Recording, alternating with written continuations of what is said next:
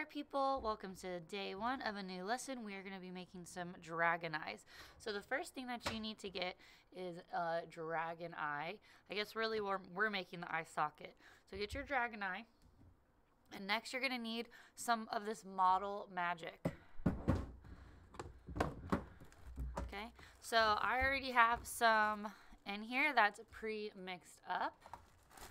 So you can just grab some of this. This one is pink, purple, white. Now, if you get some that is just white, you can mix it up yourself. So I'll grab this. Okay, this is about how much you need right here. Okay, and we do not have an endless supply of this stuff, so don't waste any. Okay, then the first thing you're going to do is make your base. So you only need about this much for the base. Just roll it in a ball, and then you can press it down. And then you can just kind of shape it. So you can pinch it this way, smooth it out here. It can really be whatever shape you want for the eye socket of your dragon eye. But something like this is good. So see how it's like thinner than my finger is. So it's not super thick. All right. Then you just stick your dragon eye in it like that. And all of this can definitely be white. You don't need that to be any color. Now let's say you want to decorate it. You can just take some more of this.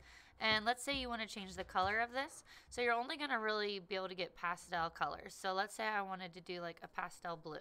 So I just, of course, hold the tape, pull out some of this marker, and I color right on it.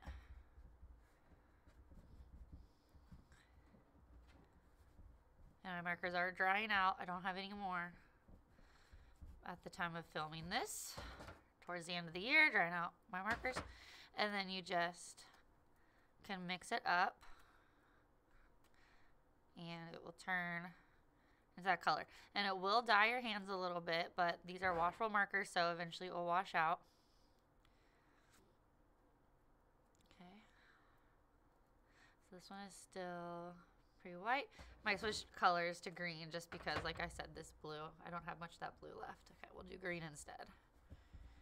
So you just color it, and then just fold it together. Switch it. Okay, there it is. So it's starting to turn green.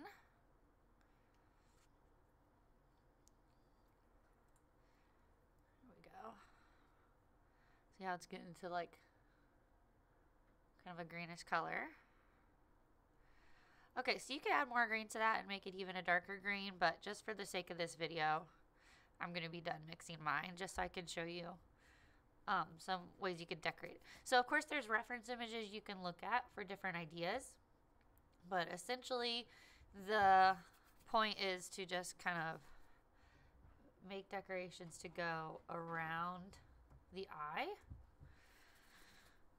And you can even make like scales if you want to push into it. The scales for your dragon eye. And the point is just to be as creative as you want to be. Everyone's dragon eye is going to look different. You could do different colors. And then also you can use the marker right on top of it too. Like so as well. So that's also fine. All right, and you can use different colors besides just like the one green color like I did. And then you just decorate it however you want. Just look at the examples for more. I'm not going to do more to mine because I want you guys to be able to get started. But all right, thanks for watching. I'll see you in the next one. Bye.